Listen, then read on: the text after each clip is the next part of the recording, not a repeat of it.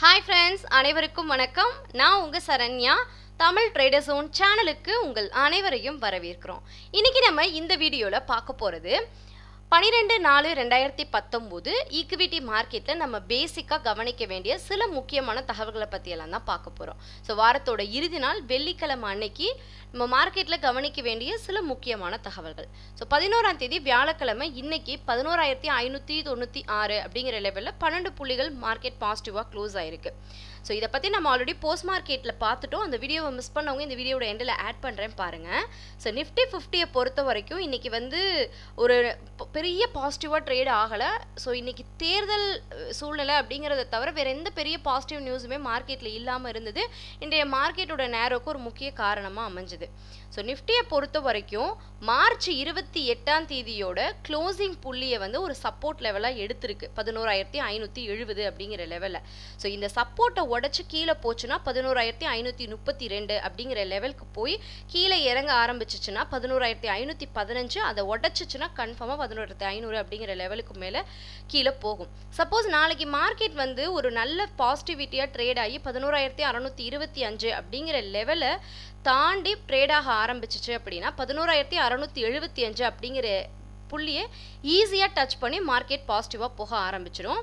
So Nifty தற்போது இருக்கும் செய்திகள் மற்றும் செய்திகளின் மொமெண்டங்களை வைத்து பார்க்கும்போது இந்த லெவலுக்கு பாசிபிலிட்டி இருக்கா அப்படிங்கிறது இப்போ வரைக்கும் ஒரு கன்ஃபர்மேஷன் கிடைக்கல. ஸோ நம்ம குளோபல் மார்க்கெட் பார்க்கலாம். குளோபல் மார்க்கெட் எப்படி போயிட்டுருக்கு அப்படிங்கிறத செக் பண்ணலாம். மார்க்கெட் பாசிட்டிவாக போகிறதுக்கு முக்கியமான காரணங்கள் எதுவுமே இல்லாதது மார்க்கெட்டை ஒரு நேரோ ரேஞ்சிலேயே கொண்டு போகுது அப்படின்னு சொல்லலாம். ஸோ யூஎஸ் மார்க்கெட்டை பொறுத்த வரைக்கும் நெகட்டிவாகவே போயிட்டுருக்கு. யூரோப்பியன் மார்க்கெட்டை பொறுத்த வரைக்கும் சிஏசி டாக்ஸ் பாசிட்டிவாக இருந்தாலும் எஃப்டிஎஸ்சி நெகட்டிவாக இருக்குது.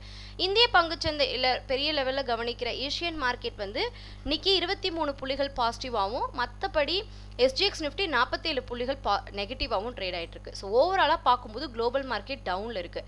ஸோ இன்னைக்கு மார்க்கெட் எப்படி க்ளோஸ் ஆகுது, நாளைய மார்க்கெட் எப்படி ஓப்பன் ஆகுது அப்படிங்கிறத பொறுத்து தான் நம்மளுடைய ட்ரெண்டை நம்மளால் ஐடென்டிஃபை பண்ண முடியும். ஸோ முக்கியமான சேஞ்சஸ் ஏதாவது இருந்தால் நம்ம காலையில் அப்டேட் பண்ணலாம்.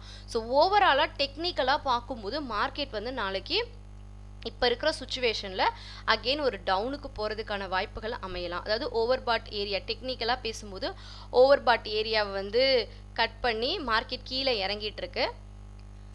அதே மாதிரி எம்ஏசிடி கிராஸ் ஓவர் லைனும் கீழே போயிட்டுருக்கு. ஸோ டெக்னிக்கலாக பார்க்கும்போது மார்க்கெட் ஒரு டவுனில் போகுது. நாளைக்கு முக்கியமான சில நிறுவனங்களோட ரிசல்ட்ஸ் இருக்குது. ஸோ நிஃப்டி 50யில் ட்ரேட் ஆகிற முக்கிய பங்குகளோட ரிசல்ட்டு பாசிட்டிவாக அமையும் போது மார்க்கெட்டை பாசிட்டிவாக கொண்டு போக வைக்கலாமா அப்படிங்கிறத நம்ம கவனிக்கலாம். இப்போ நம்ம 12ஆம் தேதிக்கு கவனிக்க வேண்டிய பிவோட் லெவல்ஸ் அப்படின்னு பார்த்தோம்னா 11,596 அப்படிங்கிற லெவலில் க்ளோஸ் ஆன நிஃப்டி 50யை வச்சு 11,562 முதல் சப்போர்ட்டாக இருக்குது. அதை கட் பண்ணுச்சுன்னா 11,528. ரெசிஸ்டன்ஸ் அப்படின்னு பார்க்கும்போது 11,618, அதை கட் பண்ணுச்சுன்னா 11,640. பேங்க் நிஃப்டியை பொறுத்த வரைக்கும் 29,786 அப்படிங்கிற லெவலில் க்ளோஸ் ஆனதை வச்சு 29,668 முதல் support, 29,547 second support, resistance 29,878, second resistance 29,971.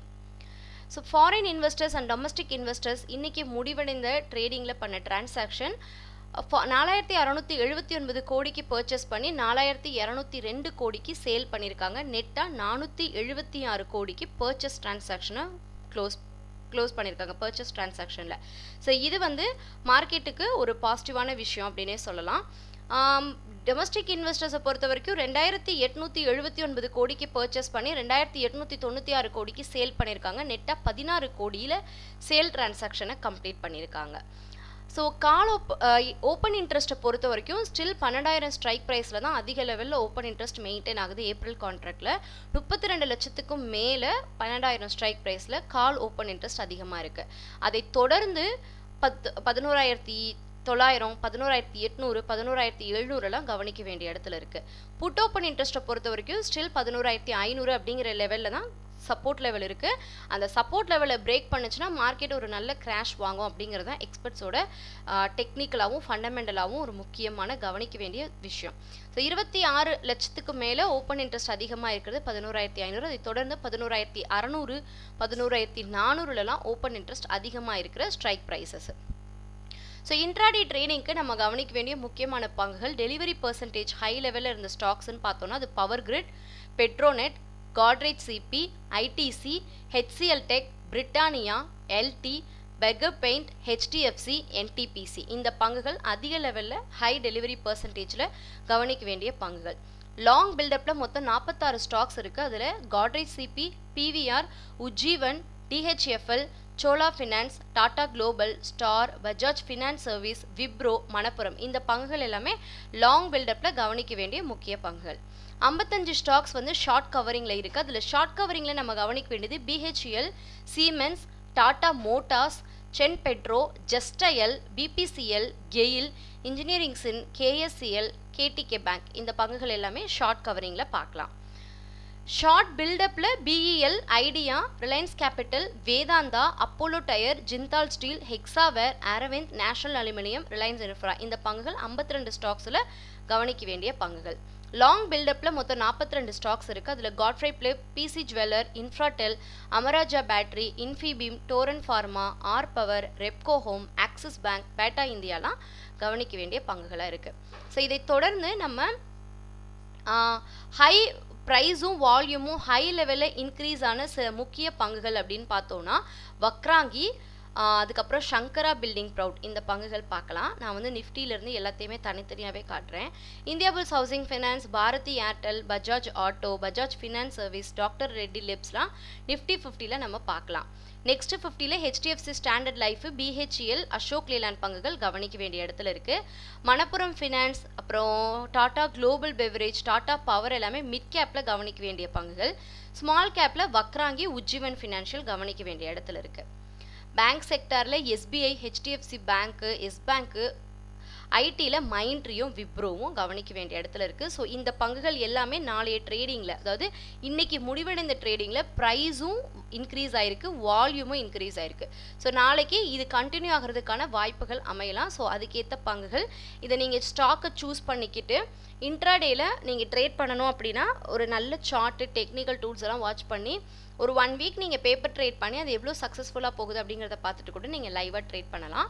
அடுத்தது ஹை அட்டென்ஷன் ஸ்டாக்கு. ஸோ இன்றைக்கி ஹை லெவலில் அட்டென்ஷன் கொடுத்துருக்கிற ஸ்டாக்ஸ் அப்படின்னு பார்த்தோன்னா ஓவராலாக கோட்டாக் மகேந்திரா பேங்க்கு, TCS, Bharathi Airtel. So TCSோட result நாளைக்கு இருக்குது. ஸோ அந்த ரிசல்ட்டை பற்றின எக்ஸ்பெக்டேஷனை நான் இங்கே எடுத்து வச்சுருக்கேன். ஓவராலாக என்னென்ன ப்ரோக்கிங் ஹவுஸ் என்ன எக்ஸ்பெக்ட் பண்ணுறாங்கன்னு. JM ஃபினான்ஷியல் சர்வீஸை பொறுத்த வரைக்கும் TCSோட ப்ராஃபிட் வந்து 2.9% வந்து டிக்ளைன் ஆகும் அப்படின்னு சொல்லியிருக்காங்க. ரெவென்யூ வந்து 1.8% க்ரோ ஆகலாம் அப்படின்னு சொல்லியிருக்காங்க.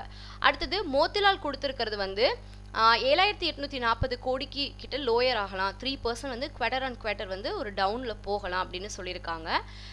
So we expect TCS grow its constant currency revenue by 2% quarter on quarter and 12.1% year on year அப்படின்னு சொல்லியிருக்காங்க. ஸோ இது வந்து சில முக்கிய ப்ரோக்கிங் ஹவுஸ் கொடுத்துருக்கிற எக்ஸ்பெக்டேஷன். ஸோ Q4 ரிசல்ட்டை பொறுத்த வரைக்கும் நம்ம நிறைய விஷயங்கள் மனசில் வச்சுக்கணும். இதை பற்றி நான் ஆல்ரெடி வந்து Q3 ரிசல்ட்டில் கூட சொல்லியிருந்தேன். ரிசல்ட் பேஸ் பண்ணி சில ஸ்டாக்ஸ் வந்து எப்படி மூவ் ஆகுது அப்படிங்கிறத ஃபஸ்ட்டு நம்ம வாட்ச் பண்ணணும். என்ன விஷயம்னா இதில் நான் வந்து சில விஷயங்கள் குறிப்பிட்டு சொல்கிறேன். இப்போ ரிசல்ட்டு பாசிட்டிவாக வந்திருக்கு அப்படின்னா குளோபல் மார்க்கெட் டவுனில் இருக்குது, இந்திய பொருளாதாரம் டவுனில் இருக்குன்னா கண்டிப்பாக வந்து மார்க்கெட் வந்து டவுனில் போகலாம். அந்த பங்கு பாசிட்டிவாக வந்திருந்தாலும் அந்த பங்கு இறங்கலாம். Q4 ரிசல்ட்டை மட்டும் பார்க்காம annual result, current month result, so இதெல்லாம் வச்சு கூட அந்த பங்கில் சில வாலட்டாலிட்டி இருக்கலாம். ஸோ ரிசல்ட்டு எப்படி வந்திருக்கு அப்படிங்கிறத பிளைண்டாக பார்த்து உடனே அந்த ரிசல்ட்டுக்கு ஏற்ற மாதிரி இம்பேக்ட் பண்ணாமல் கொஞ்சம் டெப்த்தாக என்னென்ன விஷயங்கள் இருக்குது, குளோபல் மார்க்கெட் எப்படி இருக்குது, ஸோ குளோபல் மார்க்கெட்டை பொறுத்து இந்த பங்கு மூவ் ஆக போகுதா, இல்லை நம்ம வந்து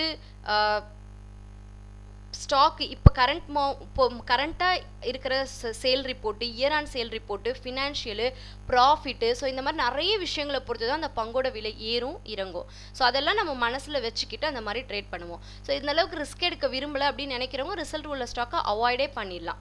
வாட்ச் பண்ணி அடுத்ததில் கூட நீங்கள் அதை யூஸ் பண்ணிக்கலாம். ஸோ போன Q3 ரிசல்ட்டை பொறுத்த வரைக்குமே எல்லா ஸ்டாக்குமே ரிசல்ட்டை பேஸ் பண்ணி தான் மூவ் ஆச்சு. ஸோ ஒரு எக்ஸாம்பிள் TCSோட ரிசல்ட் வந்து ப்ராஃபிட்டாக வந்தது. அவங்க போன மாதத்தையும் போன வருஷத்தையும் கம்பேர் பண்ணும்போது இந்த வருஷம் நல்ல ப்ராஃபிட் கொடுத்துருந்தாங்க. ஸோ பங்கோட விலை ஏறுச்சு. ஸோ அந்த மாதிரி எக்ஸ்பெக்டேஷன் பொறுத்து சில மூவ்மெண்ட்ஸ் இருக்கலாம். ஸோ அதை நம்ம மனசில் வச்சுக்கணும். அடுத்து ஹை அட்டென்ஷனில் நம்ம கவனிக்க வேண்டிய அடுத்த சில பங்குகள் அப்படின்னு பார்த்தோன்னா கேர் இந்தியா. இந்த பங்கு வந்து வெரி ஹையில் அட்டென்ஷனில் இருக்குது CNX நிஃப்டியில். Bharat heavy electricals, NMDC, Kotak Mahindra bank, Tata consultancy எல்லாமே ஹை அட்டென்ஷனில் இருக்குது. ஸோ டாடா கன்சல்டன்சியில் நாளைக்கு நம்ம ஃபோக்கஸ் பண்ணலாம், volume traders, intraday traders. So நாளைக்கு நம்ம ஃபோக்கஸ் பண்ண வேண்டிய முக்கியமான சில பங்குகள், 3 பங்குகள்: டிசிஎஸ், டாடா கன்சல்டன்சி, அதுக்கப்புறமா ஏர்டெல், அதுக்கப்புறமா பாரத் ஹெவி எலக்ட்ரிக்கல்ஸ். இந்த பங்குல வந்து ஃபோக்கஸ் பண்ணலாம். என்எம்டிசியும் ஹை அட்டென்ஷன் இருக்குது. நான் இந்த எல்லா பங்குகளையுமே உங்களுக்கு இன்ட்ராடேல கொடுக்குறேன், நீங்கள் வாட்ச் பண்ணுங்கள். அடுத்தது நாளைக்கு கார்ப்பரேட் ஆக்ஷன்ஸில் நம்ம பேசிக்காக கவனிக்க வேண்டிய விஷயங்கள் எல்லாம் பார்த்துடலாம். 12ஆம் தேதி கார்ப்பரேட் ஆக்ஷன்ஸில் நம்ம பார்க்க வேண்டியது, இந்தியா நிப்பான் எலக்ட்ரிக்கல்ஸ் லிமிடெட் ஒரு ஸ்டாக்குக்கு 4 ரூபாய் டிவிடெண்ட் கொடுக்குறாங்க. ஸோ இது வந்து கவனிக்க வேண்டிய விஷயம். மற்றபடி குளோபல் மார்க்கெட் பார்த்துட்டோம், கமாடிட்டிஸ் எப்படி ட்ரேட் ஆகிட்டு இருக்கு அப்படிங்கிறதையும் நம்ம செக் பண்ணிக்கலாம். ஸோ டெக்னிக்கலாகவும் சரி, குளோபல் மார்க்கெட் வச்சும் பார்க்கும்போது மாலைய மார்க்கெட் ஒரு டவுனில் போகிறதுக்கான வாய்ப்புகள் இருக்கலாம் அப்படிங்கிறது தெரியுது. ஸோ நம்ம ஸ்டாக்ஸ் எல்லாம் எடுத்து வச்சுப்போம். நாளைக்கு குளோபல் மார்க்கெட் எப்படி க்ளோஸ் ஆகுது, இன்னைக்கு நாளைக்கு காலையில் எப்படி ஓப்பன் ஆகுது அப்படிங்கிறத பொறுத்து சில சேஞ்சஸ் இருக்கும். அதை வச்சு நம்ம ட்ரெண்டை ஐடென்டிஃபை பண்ணி நம்ம ட்ரேடிங்கை ஸ்டார்ட் பண்ணலாம். க்ரூட் ஆயில் 1.5% மேலே நெகட்டிவாக இருக்குது, 63.36 அப்படிங்கிற லெவல் இருக்குது. பிரெண்ட் ஆயிலும் 1% கிட்ட டவுனில் 70.81 அப்படிங்கிற லெவல் இருக்குது. இந்திய கமாடிட்டியை பொறுத்த வரைக்கும் gold, silver, crude oil, natural gas, aluminium, copper, nickel, let, zinc எல்லாமே டவுனில் ட்ரேட் ஆகிட்டு இருக்கிறத இங்கே பார்க்கலாம். ஸோ ஓவராலாக கமாடிட்டிஸ் டவுனில் இருக்குது. ஸோ இதெல்லாம் தான் பேசிக்காக நாளைக்கு மார்க்கெட்டுக்கு நம்ம தெரிஞ்சுக்க வேண்டிய முக்கியமான தகவல்கள். இந்த தகவல்கள் எல்லாமே உங்களுக்கு பயனுள்ளதாக இருக்கும்னு நான் நம்புகிறேன். ஸோ இந்த வீடியோவை லைக் பண்ணுங்கள், உங்கள் ஃப்ரெண்ட்ஸுங்களோடையும் ஷேர் பண்ணிக்கோங்க. இந்த வீடியோ பற்றின கருத்துக்களையும் மார்க்கெட் பற்றின உங்களுடைய எக்ஸ்பெக்டேஷனையும் கீழே இருக்கிற கமெண்ட்டில் தெரியப்படுத்துங்க. ஸோ நாளைக்கு ஸ்டாக் நியூஸ் அப்படின்னு பார்த்தோன்னா, ஐடிபிஐ பேங்க் வந்து எம்சிஎல்ஆரை வந்து ரெடியூஸ் பண்ணியிருக்காங்க, 5 to 10 பிபிஎஸ். அந்த ஐடிபிஐ பேங்க் கஸ்டமர்ஸ்க்கு ஒரு பாசிட்டிவான நியூஸ் அப்படின்னே சொல்லலாம். அடுத்தது பேன் பண்ணியிருக்கிற ஸ்டாக் வந்து Athani power, DLF, IDBI bank, jet Airways, PC jeweller, Reliance power, வக்ஃபார்மா. இந்த பங்குகள் எல்லாமே நாளைக்கு பேன் பண்ணியிருக்கிற பங்குகள். பல்க் டீல்ஸ் நடந்த ஸ்டாக்ஸ் அப்படின்னு பார்த்தோன்னா, ராமா ஸ்டீல் டியூப் லிமிடெட்ல வந்து விபுல் பன்சால் வந்து ஒரு 1,10,100 ஸ்டாக்கை 120 ரூபாய்க்கு பர்ச்சேஸ் பண்ணியிருக்காங்க.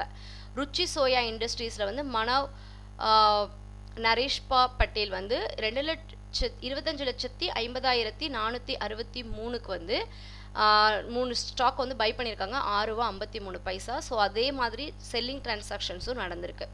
ஸோ இது வந்து கவனிக்க வேண்டிய விஷயமா இருக்குது. உரவி tea and veg lamp லிமிடெட்ல Sajan Kumar ரமேஸ்வர Bajaj வந்து 27,200 ஸ்டாக்கு 113 ரூபாய்க்கு செல் பண்ணியிருக்காங்க, பை பண்ணியிருக்காங்க. அதே டிரான்சாக்ஷன்ஸ் அந்த கம்பெனிலேயே நடந்திருக்கு. ஸோ இது பல்க் டீல்ஸில் நம்ம தெரிஞ்சுக்க வேண்டிய தகவல். ஸோ இந்த தகவல்கள் எல்லாமே உங்களுக்கு பயனுள்ளதாக இருக்கும்னு நான் நம்புகிறேன். ஸோ இதே மாதிரி பயனுள்ள தகவலோட அடுத்த வீடியோவில் உங்களை சந்திக்கும் வரை உங்களிடமிருந்து விடைபெறுவது உங்கள் சரண்யா. நாளைய ட்ரேடிங் உங்களுக்கு ஹாப்பியாகவும் ப்ராஃபிட்டபிளாகவும், நாளைய டே உங்களுக்கு சக்ஸஸ்ஃபுல்லாகவும் போக என்னுடைய வாழ்த்துக்கள். நன்றி.